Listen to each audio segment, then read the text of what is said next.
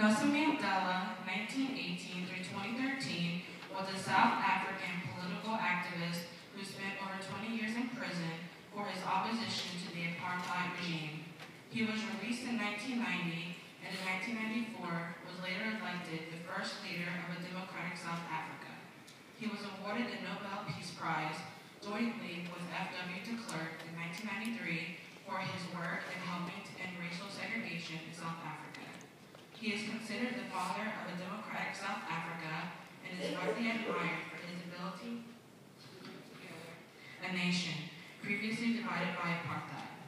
Nelson Mandela is one of the most admired political leaders of the 20th and 21st century for his vision to forgive and forge a new rainbow nation. I have learned that courage is not the absence of fear, but the triumph over it. The brave man is not he who does not feel afraid, but it is he who conquers that fear. Nelson Mandela was born in Transkei, South Africa on July 18, 1918. He was born to the son of a local tribal leader of the Tembu tribe. As a youngster, Nelson took part in the activities and initiatives, ceremonies of the local tribe. However, unlike his father, Nelson Mandela gained a full education studying at the University College of Fort Hare and also the University of Witwatersrand. Nelson was a good student and qualified with a law degree in 1942. During his time at university, Nelson Mandela became increasingly aware of the racial inequalities and injustice faced by non-white people. In 1943, he decided to join the African National Congress and actively took part in the struggle against the oppressed. As one of the very few qualified lawyers, Nelson Mandela was in a great demand. His commitment to the cause saw him promoted through the ranks of the ANC. In 1956, Nelson Mandela, along with several other members of the ANC, was arrested and charged with treason, but he was acquitted in 1961. However, with the ANC now banned, Nelson Mandela suggested an activity armed resistance to apprehend the Ring. This led to the formation of the Umkhonto and the Siswi Umkhonto Zwe, which would act as a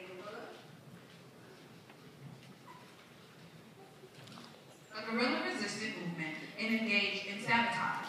In 1963, Mandela was again arrested and put on trial for treason. This time, the state succeeded in convicting Mandela of plotting to overthrow the government. However, the case received considerable international attention, and the apprehended regime of South Africa came under the glare of the international community.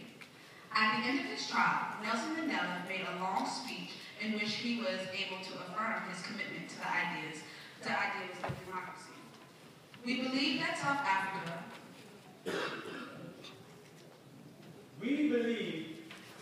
Africa belongs to all of the people who live in it, be it black or white.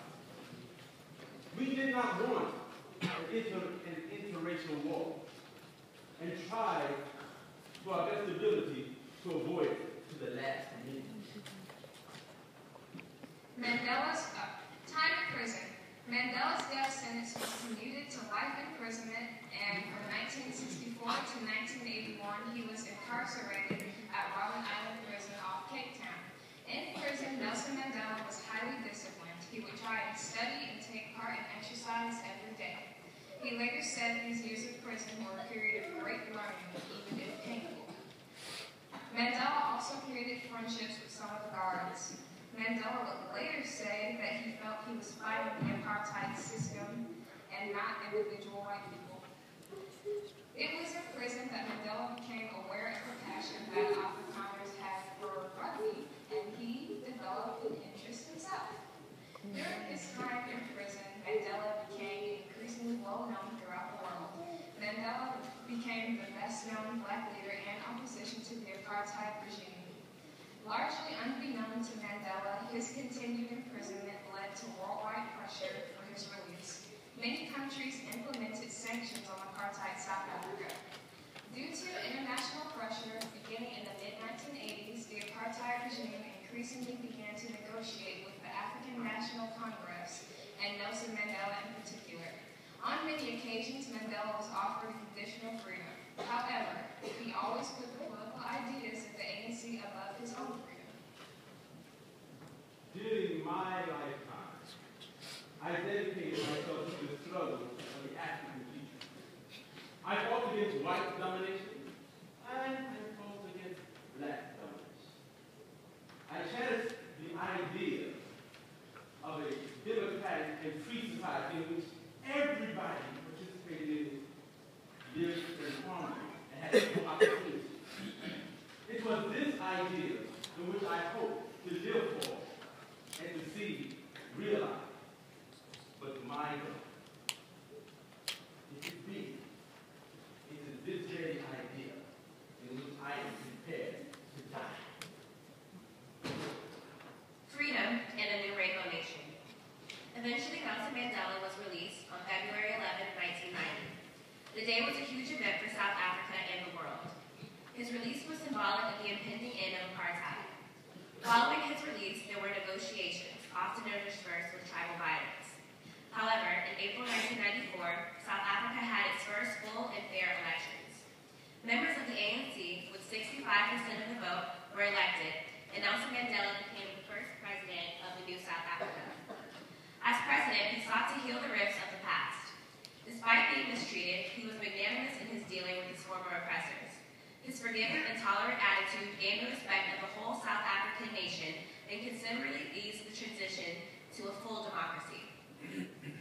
If there are dreams of a beautiful South Africa, then there are roads to achieve these goals. The names of two of these goals are rootedness and forgiveness. In 1995, the Rugby World Cup was held in South Africa. Nelson Mandela was instrumental in encouraging black South Africans to support the South African Springboks rugby team. The Springboks were previously reviled for being a symbol of white supremacy. Nelson Mandela also oversaw the formation of the Truth and Reconciliation Committee, in which former crimes of apartheid were investigated. By stressing individual forgiveness, he helped the nation to look forward. Nelson Mandela retired from the presidency in 1999. In his later years, ill health curtailed his public life. However, he did speak out on certain issues. He was very critical of the Bush-led invasion of Iraq during 2003. He has also campaigned to highlight the issue of HIV/AIDS in South Africa. The time for the healing of the wounds has come. The moment to bridge the chasms that divide us has come. The time to build is now upon us.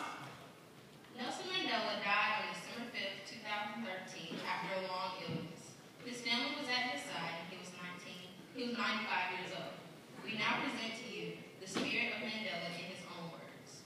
Resentment is like drinking poison and then hoping it will kill your enemies. I like friends who have independent minds because they tend to make you see problems from all angles.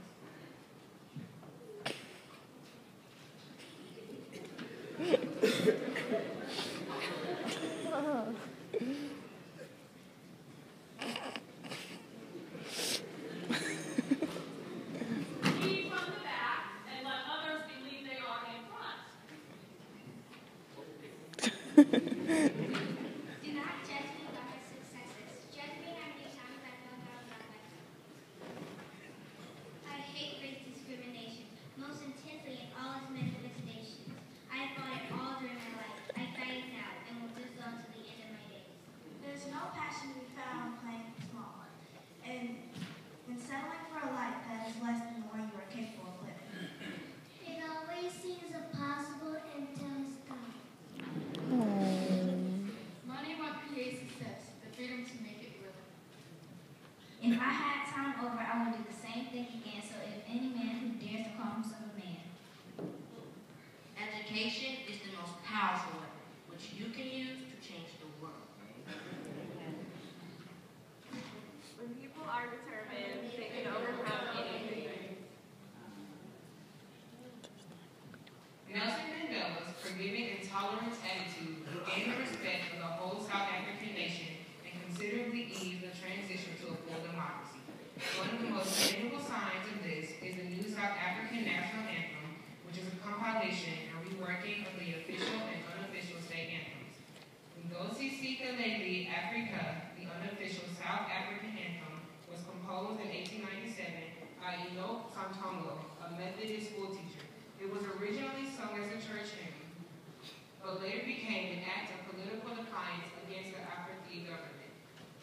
hymn, Then Sweet Africa, is a poem written by C. J. Langenhoven in 1918 that was set to music by the Reverend Martinez Lorenz de Leer in 1921. God's Hymn was the co-national anthem, along with God Save the King/Queen from 1936 to 1957, when it became the sole official national anthem until 1995. The South African government under Nelson Mandela adopted both songs as national anthems from 1995 until they were merged in 1997 to form the current anthem. This anthem now has 4 verses, each representative of a major component of the South African population. The languages used to compose the current anthem are Xhosa, Zulu, Sesotho, Afrikaans, and English. Please stand for the presentation of the South African